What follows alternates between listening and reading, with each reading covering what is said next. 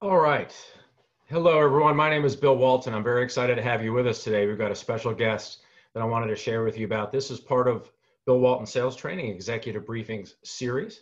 And we've got a special today. And we've been thinking a lot about the private client advisor community, no matter where you sit, whether it be in wealth management or insurance, or anyone selling into the high net worth community in our sales community, if you will. It's been a tough couple months, as you can all attest to. And what I thought today could be is, number one, a celebration of our profession, make some connections, share with you some insights, but also a lot of empathy and some ideas, and hopefully some camaraderie today around what we're all trying to accomplish. I'm delighted to have a dear friend of mine and client, and just a very successful entrepreneur and business person, and a dear friend again, Brent Hirschbiegel. And the theme of today really is thinking about COVID-19 and the high net worth individual, and some conversations we can have right now that can make these connections meaningful. Those of you who are using centers of influence or some type of ecosystem for referrals and trying to stay closer to your customers and hopefully do some prospecting, I thought some of the insights today could help us all get closer to customer and mean more to clients and mean more to prospects. And I'm just delighted to have Brent with us to really kind of give you the bird's eye view and hear a few things from the horse's mouth around some conversations to have. Those of you who don't know my firm, we've been around for around 20 years now. We're working in insurance brokerage and wealth management. We're client acquisition specialists. We've been delighted to work with some of the logos that you've seen to the right. You know, you grow a few gray hairs and hang around for a while, you get a chance to write a few books and have a point of view, and we've been recognized for that. And so any of you who had a chance to join and responded to our work and our marketing and our propaganda, I'm just in your debt for that. So we've been trying to give back to the community. So we're pretty proud to be able to represent the wonderful community that you work in and operate in. So we've been glad for that. So I want to introduce you to Brent Hirschbiegel. Brent's our special guest today. He's president and founder of Hirschbiegel Consulting. It's an organization that truly is helping brand marketers and pharma launch new products and orient their commercialization efforts around their growth efforts. So why don't I just pause here and Brent, have you introduce yourself to the group, and then we can get started with our session today. All right. Thanks, Bill. Happy to be here. You know, as Bill mentioned, I'm a small business owner, and for the last 13 years, and working primarily in the pharmaceutical industry. So over the course of time, I guess I've gradually become a high net worth individual through the ownership of my business. It kind of crept up on me, but it's nice to be here. And you know, I can give my perspective. I think when Bill talked about this topic, I can certainly give the perspective of a small business owner kind of navigating through some of these issues, being you know, I guess really a potential type of client that people might be soliciting. So at least I'll give you my perspective. I'm happy to answer any questions along the way. I think, you know, I represent an N of one. Everyone's going to have a unique experience. I'll just give you mine. Appreciate to be here. Brent. I'm just delighted to have you, and I know our guests are as well. So what are we going to cover? We're going to talk about small business owners, the client journey, some of the conversations to have, right, around certainly the impact of COVID.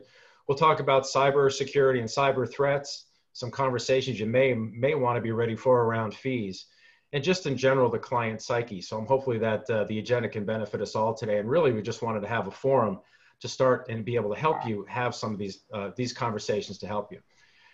One of the other catalysts, I think, for me having this session for you all today is some data that came out of the conference board just a few months ago. And there's a lot of data on the slide, but here's what I'll share with you is that it's going to be a while till we get back to normal, but it's not going to be forever. This data came out just at the end of April, and most business executives were saying, you know, to get back to revenue levels or pre-COVID levels, we're probably looking at sometime around April or May of next year. So what does that mean? We've got to be able to adapt. We've got to be agile. You know, we've got to have some business agility. And I thought Brent, again, would be the perfect guest to help you and have conversations around that. So that was really kind of one of the points of emphasis and rationale for today. Can I speak to that one just for a second? Please. Because I think this is, I can tell you as a small business owner, if you just go back a slide, you know, when this all hit, I wasn't sure how to anticipate what what revenue would be like for the organization. So I kind of braced for the worst and then lowered my expectations and then said, hey, it'd be great if I could just make last year's revenue. But, you know, in my business, and again, this is where it gets business to business, we're actually growing, you know, so We're growing, we're hiring. So I think my kind of 2 cents here is that this is very individualized. At the average level, sure, some businesses are expecting growth maybe next year, return. Some are already booming, and you've seen that depending on just what business you're in. So. No, and I think, in and around that, I think that's really kind of shaping the conversations and the trends we wanted to have today around the shocks or not, the spurts of growth to small business. And what now high net worth individuals, present company are included when, you really can't get to the yacht or can't get to the condo in the Alps, right? What are we doing, right? We've got more time to contemplate where we're all kind of in one place. Some just quick data I'm going to share with you today. We'll talk a little bit about moving from cyber risk to cyber attack. Some of the data that's out there, I've read some white papers from CrowdStrike recently, and it's very compelling. So these are conversations, again, to have with your COIs and your prospects. But there's also a return to sustainability, right? More asset flows into sustainable investments, sustainable mutual funds in particular. But more since with number 2, right? From jet setting to couch sitting, a little more time to contemplate all of our relationships, certainly in business, those who support us, those who serve us. And also now, since we've been on so many of our digital devices over the past few years, we're looking for more in terms of how we engage our wealth, how we engage our habitat, and certainly how we engage how we want to do our life. So this is all kind of coming together and coming full circle.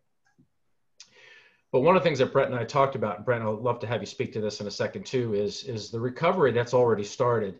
You've heard a lot of terms called V-shape or a rebound, or we're coming back, and we are coming back, but we're coming back in a different way, right?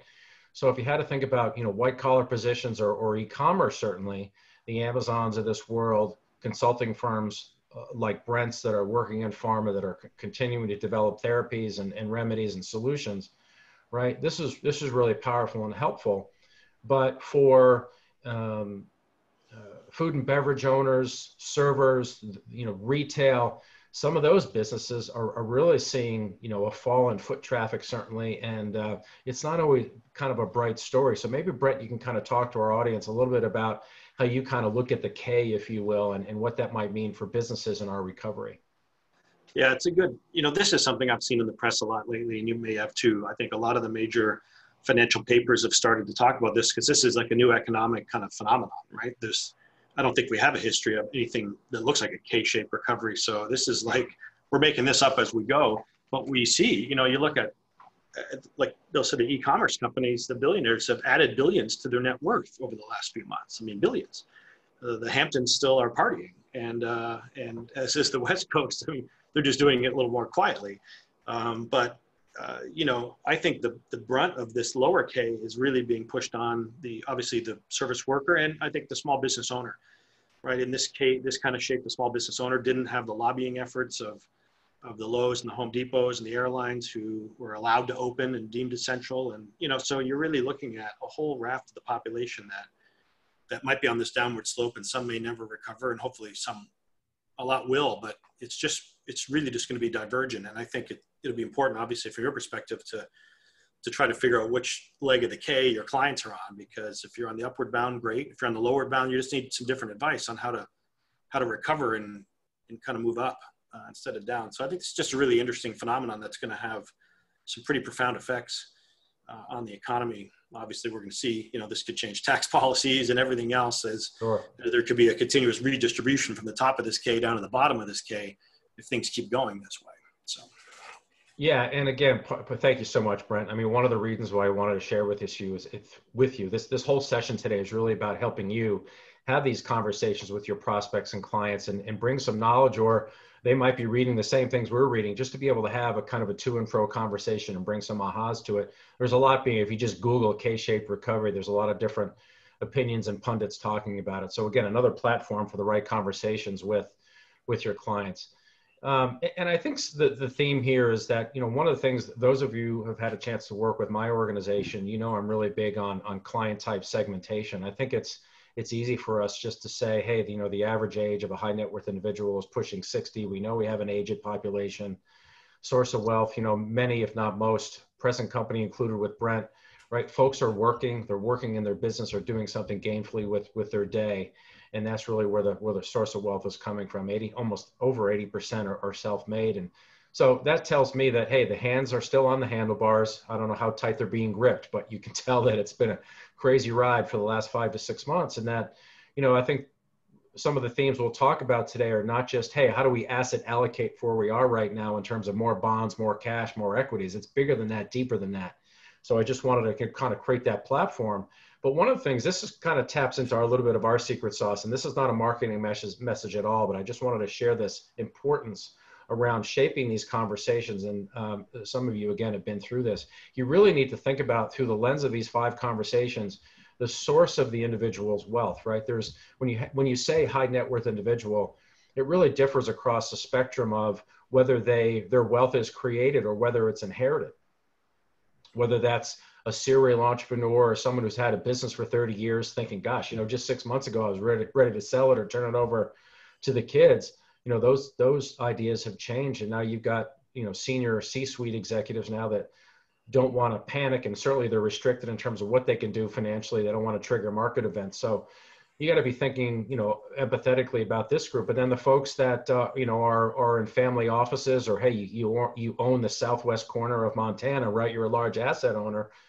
You're wondering, you've got different thoughts around this K-shaped recovery too. Certainly if you're a philanthropic organization, you're worrying about inflows, you're worrying about the sustainment of your organization, a lot of these events that you just can't do, right? The golf outings and the dinners and the galas that are so powerful and so wonderful, you're not able to do that. So, everyone's trying to be more creative. So again, having these conversations really kind of depends on where your high net worth individual, the entity or the individual, kind of sits on that platform. So let's get into the meat of this, right? Conversation 1, or trend number 1, COVID-19 and the small business owner. I think for me is, this is about asking your client or your prospect how they're doing, right? You can think about some examples, right? Abrupt cancellation of orders, or in Brent's case, right? I've got to hire more people. We're doing rather well. The stream of work and the flow and the pace of the work has increased. Many of our clients have a workforce that are unwilling to engage. They've embraced working remotely, and maybe there's just still some apprehension. Brent, you'll have to speak to this in a second. Yeah. Many are still working against their existing banking relationships and maybe thinking beyond that. So these are some of the questions to have around the small business owner. Why don't I just kind of pause here, let you hear from one, Brent, as we kind of teed this up the other day and talked about trend number 1. Yeah, it's really interesting because in my business, I was bracing for an abrupt cancellation of orders, but they didn't happen. But I see a lot of businesses where they did, or their supply chains were disrupted. And so they may be getting orders, but they can't actually manufacture or supply. So there's a lot of interesting things that go on that maybe that will lead to pent-up demand that can then be fulfilled in the fourth quarter, and they could kind of make that money up. They all have to determine whether that revenue is lost or delayed. I could certainly speak to the frightened workforce. I mean, in our case, my folks could kind of go completely remote, but because they can, they also seem very unlikely or less likely to want to come back. And so, you're kind of dealing with, I think in the interim that, businesses can produce, but we all worry. The number one worry about small business owners is maintaining culture, right? How do I maintain the culture of the firm? How do I attract new employees? How do I keep up with the demand that I have? Because my whole my regular way of doing business is now disrupted, and there's a lot of uncertainty, and you think of strained banking relationships or different banking relationships. That's certainly something that we immediately went to our banks and kind of trying to figure out where we stood. We were just about to start spending a lot of money building a larger office that we needed, but we don't really need it anymore. So like a lot of it is, all right, will the banks lend me the money to complete that construction project? Will my line of credit be okay? Will all these things be okay? Like these were very real and tangible concerns as a small business owner. Applying for the PPP, all those things were a big deal, and they really took away a lot of energy from just doing your normal work and thinking about growing your business. You're just worried about defending your business. So, and then we're looking at just making sure that we can, pivot, like you said, and adjust any new business models as we go along, and kind of just get back to focusing on beating our competition and growing the firm instead of just worrying about its very existence. So I think those are all the things that are on the mind of your clients potentially. If they're doing well or if they're not doing well, they're distracted by a lot of these things. And I think, to be able to have a real conversation, an empathetic conversation about it, and to be able to provide help in any of those ways, they're all distractions to that owner's original purpose. And they'd love advice and help and empathy to get through it. Yeah, so that's great. And I don't know if the gang online has had a chance to see a video that I threw out there in social media the other day. A couple the quick questions that you can ask around this. I call them journey questions, right? We can ask our COIs and ask our prospects and clients, hey, since March, what's been your journey right through this?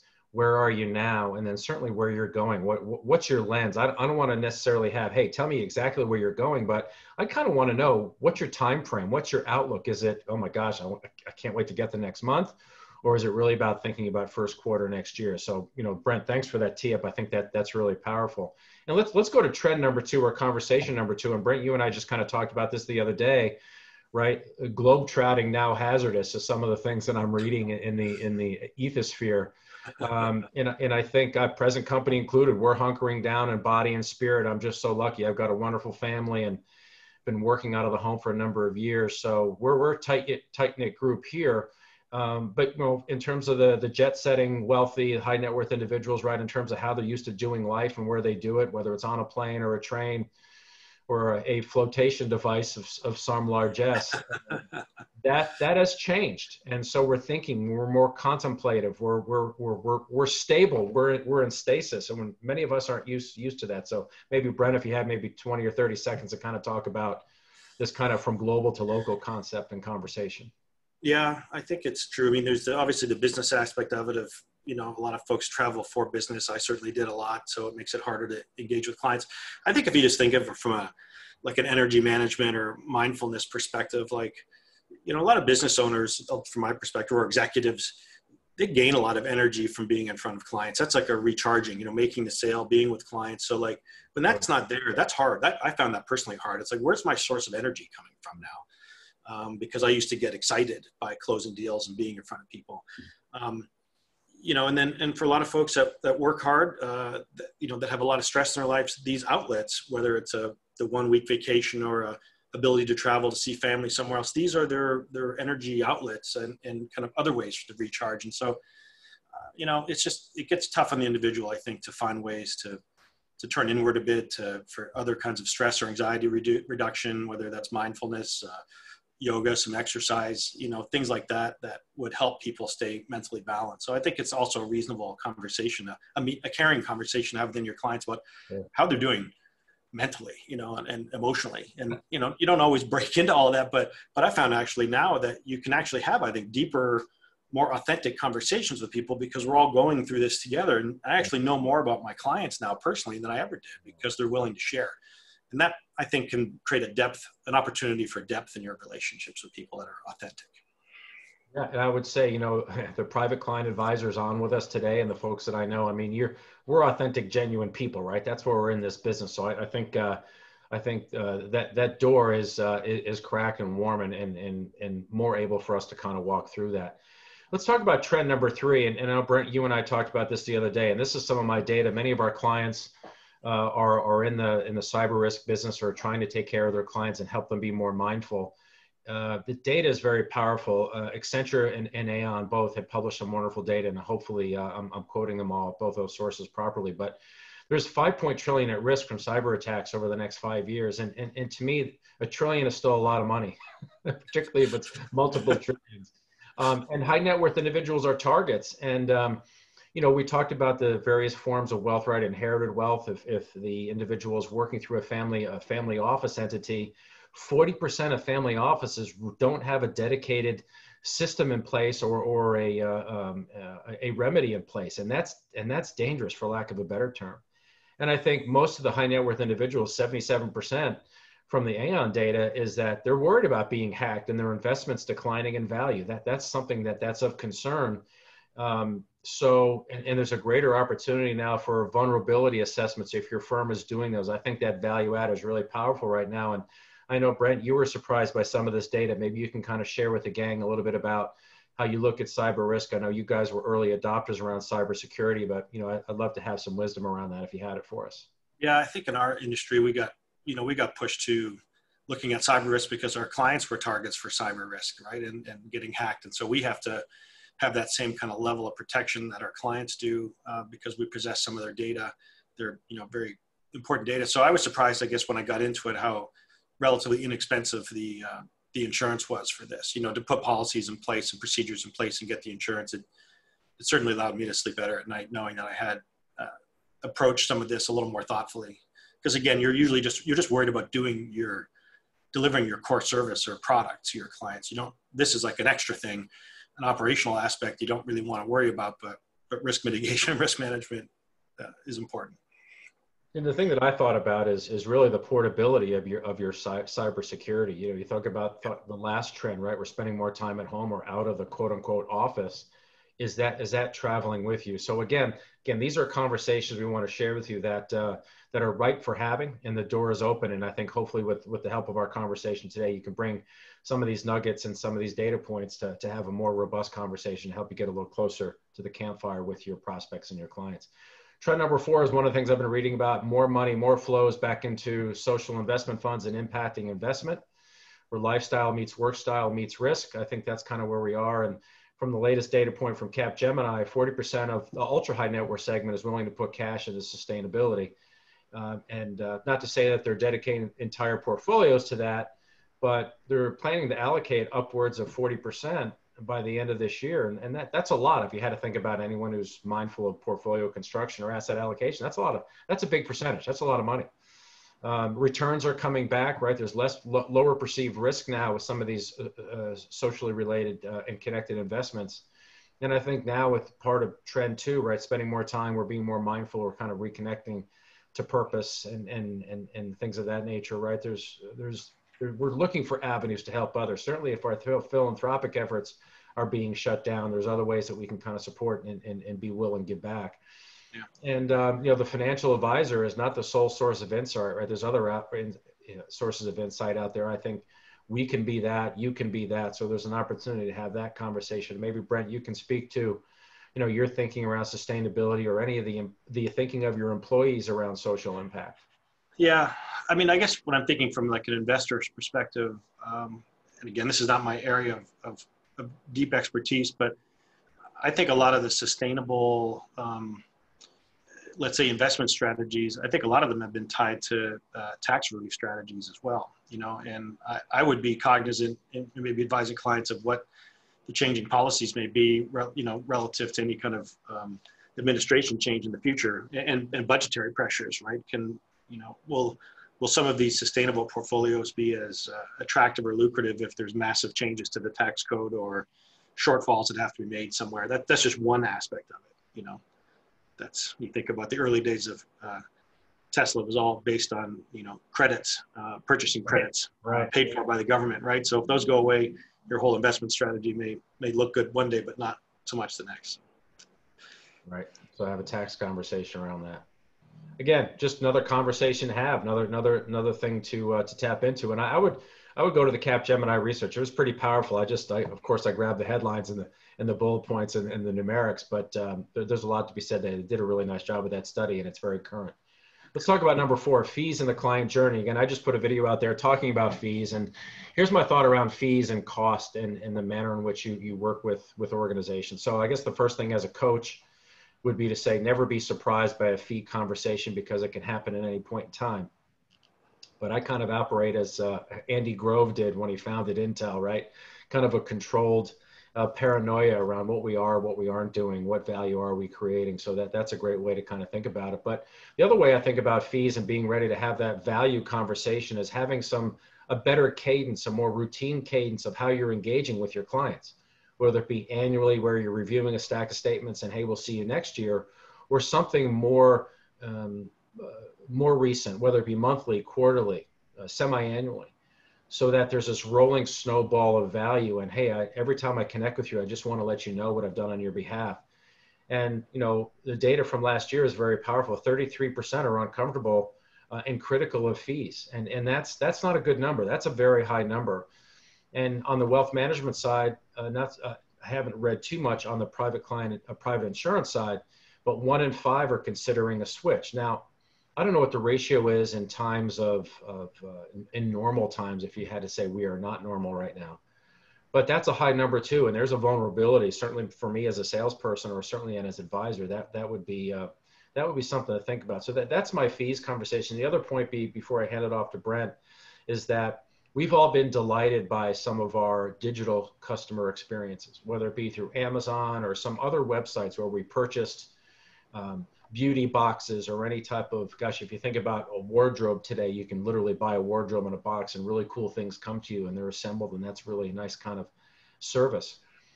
And AI is fueling a lot of that. And I think when it comes to our investments, I think that kind of stops short. We want a little bit of that joy. We want a little bit of that journey. We want that a little bit of coolness and an app and a flow in terms of what we're used to. And I think that's getting better. But the big tech and the fintech disruptors, they're not only coming down the street, they're on the porch, and they are ready, and they're taking assets and they're improving that kind of interaction. You know, again, with all us kind of being sequestered since mid to late March, right? We're on our mobile devices. It's rare that we're just on a laptop or a desktop back in our office. So let me kind of pause here and grab some oxygen and let Brent add some wisdom into Trend 5, which is Conversation 5. I think, when it comes to fees, I know personally what I value is transparency, and I value relationship and some communication. I think if you're going to be, and people will always pay for value. It's same. I sell professional service to my clients, right? And I always compete against technology in my business. I compete against being commoditized in different aspects of my business, just like financial services do. And from what I understand, what you need, what we do is continuous innovation, allows to continuously drive your value, which keeps you out of the commodity box and into the what we call the gray hair service box, which I'm sure you all want to be in, the trusted advisor as opposed to a provider of commodity services. So I think it takes continuous innovation, always evaluating what your clients find of value to them, and just keep talking about it. That's my perspective. And there's so much that happens within the course of a year. My financial advisor used to talk to me once a year, and there'd be so much that's changed in that year that I'd be like, I need to talk to you more. Talk to me more, and don't let all this pressure build up in my mind about where's the transparency, what's going on, what value are you bringing. Bring that to me more often, and then I won't come in with already some preconceived notions about how I'm not getting the most out of this relationship. That's my advice anyway. No, that's awesome. Again, that's conversation number 5, fees in the client journey, and a great opportunity to not only find out what's out there, but how do they want to engage with you? How do they want to engage with their wealth, and what ideas do they have? So these are conversations that really kind of really need to be had with your high net worth clients. So here's some connections, right? What are some shifts? What are some things we can do right now based on what you've kind of already learned and heard from Brett and I, right? Meet with any of your clients right now, right? And I think hopefully what you've heard is a couple ideas to have, some conversation starters to prime a good conversation, a connection, particularly with prospects or clients, and offer growth ideas for them, for not just for their business, but for them personally, as Brent had mentioned. Anything around cybersecurity or cyber attacks, maybe push for a vulnerability assessment or some type of assessment. Do you have a connection? Because on a smaller scale, right, cyber insurance is really, I hate to spend anyone's money, but really inexpensive relative to other business costs. And it's really a conversation to have. And I think internally with your marketing people and in IT, really kind of map that digital client journey to see where people go and when they want to tap out and talk to someone versus, hey, do I want to go deeper digitally into the vortex? And then think about how you can wow them. And I think you want to let clients know what you're doing for them when you're not in touch, kind of that rolling snowball of value when you're not there, and let them know you're thinking of them and working on things when you're not around, so they don't even have to have that fee or that value conversation. So what I'd love to do right now, I've got 1:31 Eastern time. We're slated to go to 1:45. If anyone could find their chat room, I'd love to have, if you have any questions, I'd love to have you kind of send them to me, and I can leverage our time with Brent to answer any questions you might have before we close today.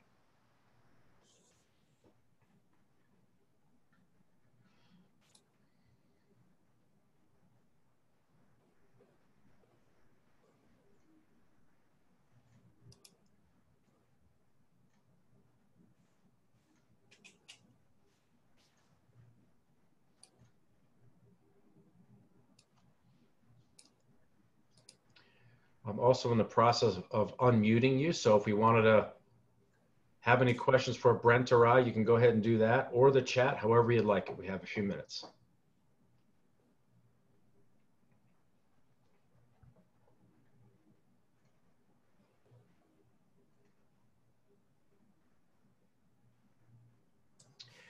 Hey, Brent, why don't I do this while folks are either shaping up their questions or looking to send some via chat? What are some of the questions that you have? If you had to think about you now kind of hearing about some of the work that we do, the folks online, both private client advisors and wealth management, certainly in the insurance space, what questions do you have of our community? What insights as a high net worth individual, certainly as a small business owner, would you want more or less of now in this era as we kind of work ourselves through, gosh, moving into the third quarter and towards the end of our year?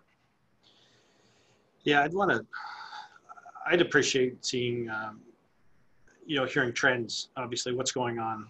That's what I value. Our insurance advisor just kind of recently spoke to us and said, well, give us the highlights of the trends of what's happening on in the industry, what they're seeing. I value that. I like to have folks come in and talk about what do they see in my industry? What are they seeing in either the farm industry or professional services? Because then it gives me something useful to kind of talk about, No, that's great. So why don't I share this now as we get ready to close today, just a little bit about what we're doing to facilitate some of these conversations. Those of you who had a chance to work with us, we're really all about a client type approach to developing relationships, not only with your centers of influence, but actually meeting with prospects and clients. And as you might have thought, we've converted so much of our curriculum to a virtual delivery process. This is just one element of that. Some of our tried and true programs now are available virtually. The 90-day dash and 4 steps to new business now. We ran a great session just the other day. That was fabulous. And the new era of prospecting and wealth management is not only a training class, but also a white paper. So please, feel free to check us out on the web. There's free resources and something for everyone. And if you go to Bill Walton Sales Training.com/blog, we are posting 2 to 3 times a day. There's video, there's downloads, and we're trying to not only provide our wisdom, but also those from others and leverage sessions like today to provide you that wisdom for you to be successful. So why don't I just do it, I'm going to let Brent kind of close it out for us, but I wanted to thank you all for coming and joining us, certainly given where we are right now at the end of the week. And Brent, I can't thank you enough. I just know that the insights you gave today, I could tell people were scribbling and they've got their notes. So thanks for that. Any final thoughts, Brent, as we kind of send folks on their way today? Well, I just appreciate the opportunity to chat with you. It's a little out of my normal daily routine. So this was a nice change of pace to have a different kind of topic. And I hope some of my insights were of value to some of you. And thanks, Bill, for the opportunity. Oh, they were great. And thanks, everybody. Just so you know, we've recorded this session, so everyone will get a copy of this. Again, please visit us at BillWaltonSalesTraining.com or find us up at LinkedIn at LinkedIn.com/in/Bill Walton Sales Training. So I'm Bill Walton for Brent Hirschbiegel. Thank you so much for joining COVID-19 and the High Net Worth Individual, 5 conversations to have as a private client advisor. Thanks so much, everybody. Bye. Thank you, guys.